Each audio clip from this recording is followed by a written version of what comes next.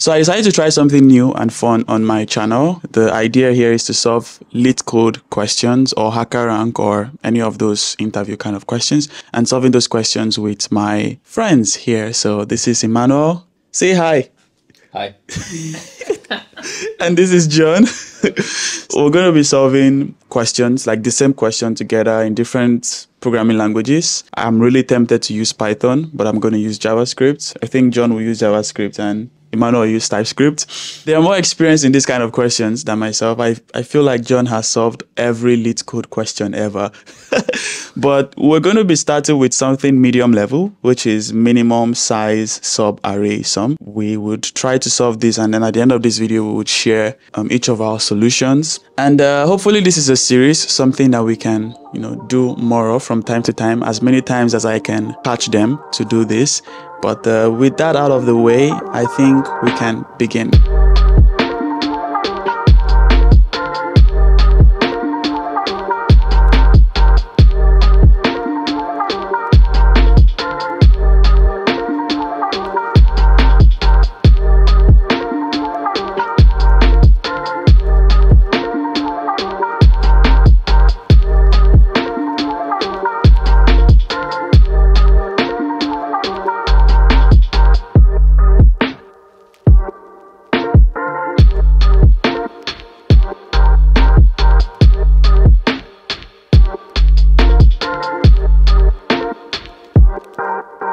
Bro, look at the array they gave. What? Bro. Why would my test not fail?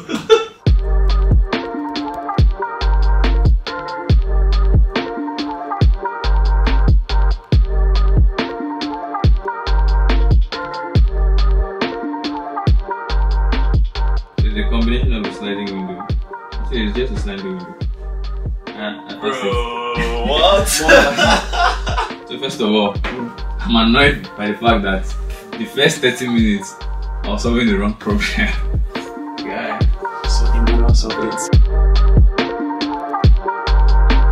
How did I solve this problem? First of all, I made a mistake because I thought you could rearrange the array. So I spent 30 minutes solving it, thinking you could rearrange the array. So it says, given an array of positive numbers, nums, and a positive integer target of a subarray whose sum is greater than or equal to target. If there is no such subarray, return 0 instead. So you have three examples. The first example, the answer is in the last two items of the array. The second example is just 1 because there's already a number in the array that is equal or greater than the target. And then the last one, if you add everything up, it's not going to be enough to get to the target, so it's 0. First things I usually consider in cases like this is what data structures are provided. In this case, you have an array, and what are we looking for? In this case, do we need to search the entire array, or we could get away with not searching the entire array? In this case, we can't, so that makes my thinking more constrained. So because I know I have to scan the entire array, I know for sure I have to do at least one loop, so that makes it easier for me to think. I'm going to do everything else inside one loop at least. So that's why I came up with the first loop, which is go through each item in the array. The output, while it says we're returning an integer, we still need to kind of generate a subarray. So in this case, means I need to keep track of another smaller array within this array. And one of the best ways to do this is, if not the only way, is to use a sliding window technique. So a sliding window is basically you have 2 pointers, like John mentioned the other time. 2 pointers, one on the left and one on the right. Based on certain conditions, the window keeps moving. So in this case, the window is the subarray, and the output of the solution would be the length of that window. So your job throughout the looping or throughout the first iteration is to reduce the window as much as possible, which is the subarray here. In my solution, I created a total, which is going to be the variable to track if I've reached the target or not. Second variable is the back pointer, which is the left side of the window, and then I, which is the right side of the window, minimum length, which tracks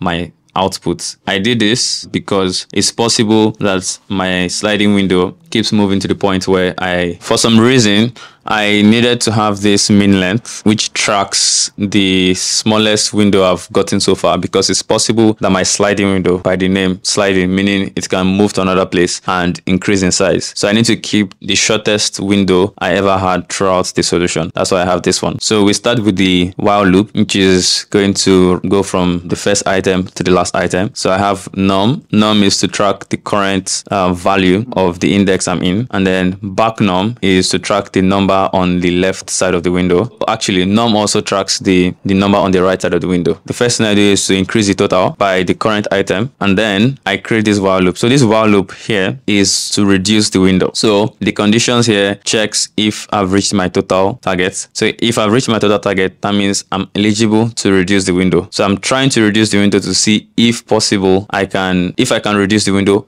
and also keep my target high. So I first check, have I reached my target? Yes. Can I reduce my window? If not, then I skip this. But if I can, what I will do is first reduce the total, which means total minus the back number, which is the item on the left side of the window, and then increase the back pointer, which means shorten the window, and then set this number again, because if I don't, it will be from the last number. Then repeat this process until the window is as small as possible. Then after that, shift the window right, which means move forward. So there's this check here that checks if my total is greater than or equal to the target, which is my solution is okay, yes, and my current window is smaller than the last window, which is this min length. If that's the case, then set it as the new shortest window. If not, then move to the next iteration of this loop. By doing this, I keep moving. I keep track of the smallest window I've ever had and get to the last end, the last item on the list. Once I reach there, I return this. So I first check if I actually reached my target. If I didn't, then I return 0. If I did, return my minimum length. So that's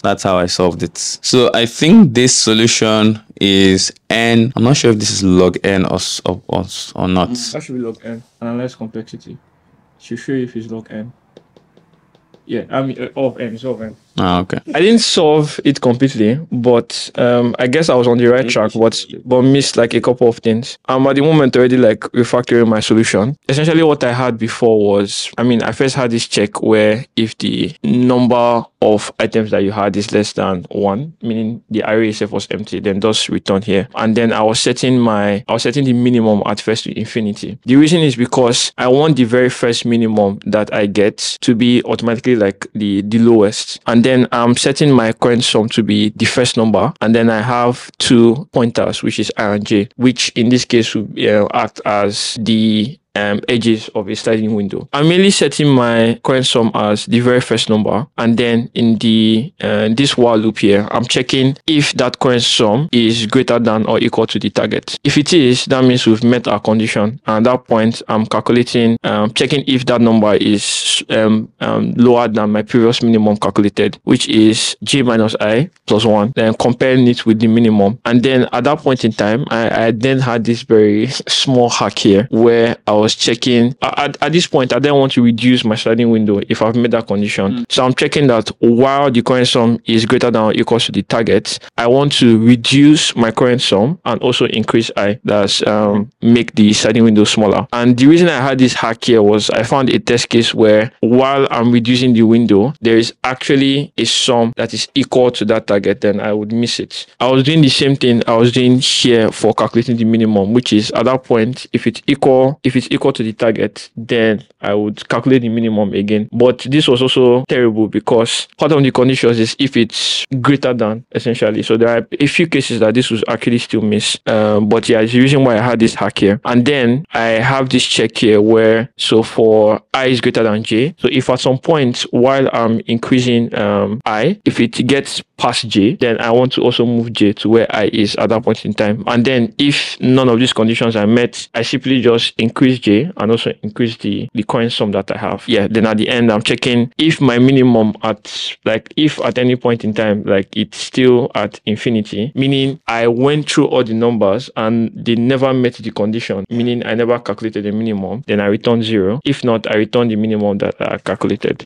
Yeah, so that was my solution. But yeah, there are a few flaws there which rewriting right now. My own solution, I didn't even know anything like sliding window before this started. My test, I feel like my solution is actually correct, but when they gave me this input here, this long norms input, then I ran out of time. So I got 18 out of 21 test cases, but I believe my solution is correct. Here, I keep track of my min length and I ensure that my min length is longer than the array, and I keep it this way because later on I would want to check if my min length is greater than the norms of length. So if it is greater, it means that this min length never changed all through my code, so I can return 0. And if it didn't change, that means there wasn't a target found. But if it did change, then I'm going to return the actual min length. I loop through the norms array because I need to loop twice when I'm giving an input. I need to loop the first time starting from either here or here or here. Then if I'm starting from here, I can calculate the remaining. With the start index, here I get the start number, which is the start index. Then I get my sum. I have my sum variable, which I'm going to start from the start norm. And then I have this variable called found target. I could probably think of this like a hack, but I want to know when I have found the target in my sum. So here I check if the sum is already greater than or equal to the target. That means the min length is 1. And this is, for example, if the target is 1 and I already found 1, then the length of the sub array is 1. I don't need to go further. So I continue to the next position. If I already get the target, then I continue, but I feel like I don't even need to continue. I can just break directly. But anyways, then here I have my sums array, and in this array, this is where I keep track of the numbers that I am adding, and the array starts from the start norm, which is the start position of my loop. Then I have my second loop here. In this loop, I have the norm index, which is going to be the next index, and I start this from the first index after my current start index, my remaining condition, so it should never be more than the length of the array. Then I get the current number, then I add the current number, then I push the current number to that sums array. So now this sums array is going to have 2 items. Then here I can check if the sum is now greater than or equal to the target, then I have found my target, which is true. And when I found my target, I'm going to break out of this loop. But if I don't get the target, then I go through again until the sum is greater than or equal to the target. And if it is never equal to or greater than the target, that means found target is still going to remain false. After the for loop, I can check if the sums array, if the length of the sums array is less than the minimum length and I found the target, then the minimum length is now going to be the sums array dot length. So now I have my minimum length, which is equal to the sums array dot length, and I keep looping through to find more lengths, and as the lengths are minimum, then my minimum length variable keeps reducing. Then at the end, I can now check if the minimum length is greater than the norms dot length. That means this is still what the minimum length is, and that means I never actually found a result or a target. So I return 0. But then if I did, then I can return the minimum length. And this worked for all the test cases here. I think because I'm not using the sliding window technique, or because this for loop is longer than it should be, it just took more time and I got this time limit exceeded. I wish I could just remove this particular test case and see if the rest works. But again, I believe my solution is correct. That was part 1. We didn't expect part 1 to be this long. I spent 1 hour plus on my solution. I think everybody spent 1 hour plus until Emmanuel found the best solution. And this is even a medium difficulty. But we'll see how other tasks will be. Maybe they're going to be more difficult. I have to learn the sliding window technique though. I feel like it will come in handy another time. But really, many questions with sliding window. Sliding window. I hope you enjoyed the fun part of this, the thinking part of this, and also the solution part of this. I would actually recommend you try out this exercise too, maybe following the ideas from here or your own solution. The name of the task is minimum size sub array sum 209. Actually, they even gave the they actually gave it on the question that this is a sliding window category. Yeah. If you don't know what a sliding window is, go learn a sliding window so you can use it in your interviews. And that's it for today's video. Thank you, John. Let the camera people see John. Thank you, John. Yeah. And thank you, Mano, for joining me. And we'll see you again in part 2.